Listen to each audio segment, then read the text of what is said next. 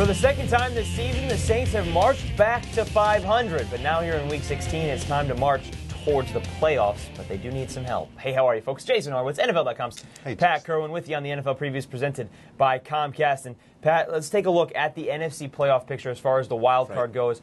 New Orleans, right there at 7-7, behind New York and Minnesota. And of the 7-7 teams or below, they have the best conference record. They still have 2 games left in the NFC, and it starts this weekend with Philly. But a loss this weekend coupled with a Minnesota win against the Redskins, and they're out of the playoffs. So what do the Saints have to come out and do that the Cowboys couldn't do against the Eagles' defense? Well, the Saints have to come out. First off, they're not going to have all this information in front of them. They're going to have to play the game because I think the Vikings play after them. So they just Vikings go out. Play Sunday night. Yep. They just go out and play the game like they're in the playoffs if they win. That's how they'll play this football game. They haven't been a great home team. They know that, but they're better now. You throw the beginning of the season out a little bit. I think, and I said this to you last week, Stecker has stabilized what they should be doing on offense.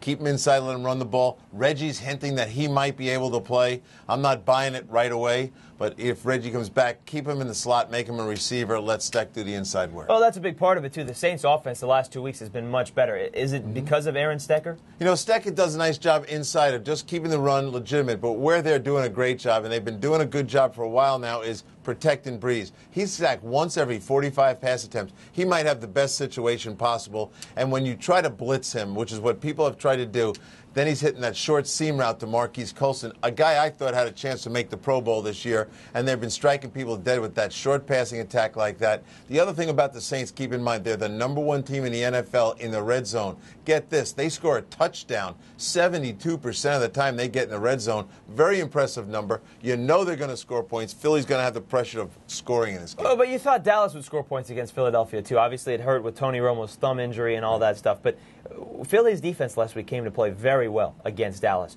What do they take from that and implement in this game? Well, I think when you play Philly, you have to understand and respect the idea they're going to fire zone blitz you. They're going to bring people from all over. I went back and checked the stats on this. Philly has sacks from 11 different players on their football team. Tells you they'll come from anywhere. Jim Johnson, you know, they're going to play this game like it's their Super Bowl. Talked to Andy Reid yesterday. You know, he said the spirit of our team, considering all that's happened here, considering the situation, the playoff picture, all that business, we got a big group of guys that are interested in playing well in this football game. He thinks his team's going to come out and play well because Donovan is healthy for the first time. Last week we saw him running around like the old Donovan. I think they want to take a look at 2008 right now. You talked to Andy Reid. Did he say anything about the hinting of the future of Donovan McNabb? Yeah, he did. He was real clear with me and kind of intense about it, actually.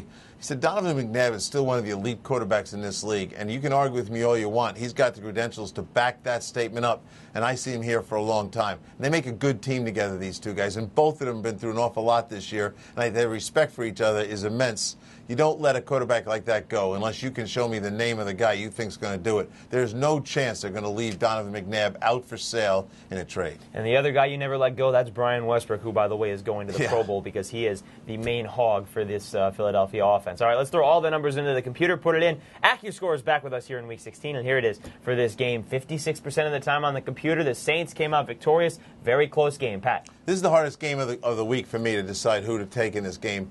I think the Eagles will give them all they can handle, but at the end of the day, like you said, Jason, they have a lot to play for. The playoffs are on the line. It's not like they're playing at 4 o'clock and at 1 o'clock they found that they're eliminated. They will be entering this game. We already know it. Guarantee they're entering this game with the playoffs at stake. I think they'll play well enough to win. Breeze will lead them to it. Playoffs are at stake. Let me just clarify one more time. The Saints would have to lose and the Vikings would have to win for the Saints to be eliminated, because if the Saints win, they're still in playoff contention no matter what happens the rest of the weekend. All right, folks, for more on this game or any other here in Week 16, be sure to stay with CBSSports.com and watch everything else on the CBS Audience Network. For NFL.com's Pat Kerwin, I'm Jason Horowitz. Take care.